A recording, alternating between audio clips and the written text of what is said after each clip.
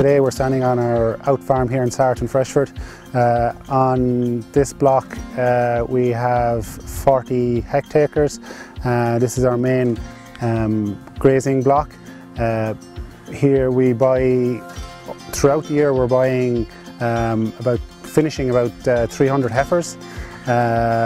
Comprising, we're buying between 1 to 1.5 year olds, and we're finishing them under 30 months, around the 26-month-old period. We also do have our own tillage enterprise, which is about 20 hectares is feeding into the finishing in the sheds with regards grain and straw.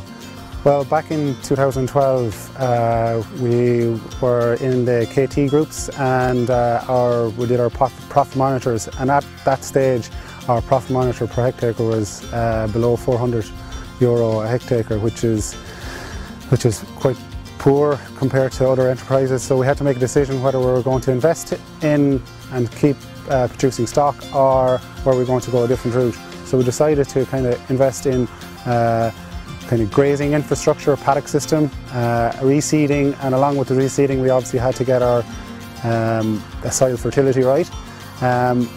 Increasing output then was the next key, and there's no point in increasing output if you don't have your efficiencies right first. So by that we were trying to get our grazing rotation system. We were trying to give just enough grass in front of the animals that they require for maybe 1 or 2 days, and any surplus grass then we're cutting it out and baling it. As an improvement going forward, we've linked up with Teagasc and Pasture Base, and we are now doing plate meters every week just to put down on paper what grass is growing in that period. The saying goes, if you don't measure, you don't know.